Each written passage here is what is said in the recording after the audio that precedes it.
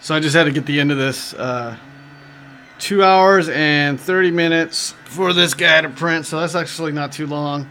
And there's a scale to give reference. It's actually pretty large. Let's see. Yeah, it's at 95% finished. There's final deal. Yeah, he's actually really big. Anyway, let me show you guys this. So sorry about the mess. I'm moving stuff around. So I'll show you guys this guy real quick. Yeah, this guy's large.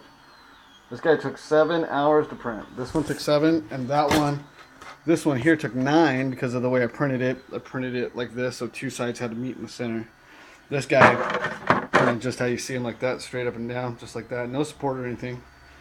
There's my doodle. I'm probably gonna sell that later, but just thought I'd get the end of this one. This is ABS plastic. So, and there's no warping at all. Coming out really nice. I got this on spiral, so if you look, the screw just keeps turning. Sliced it with Cura.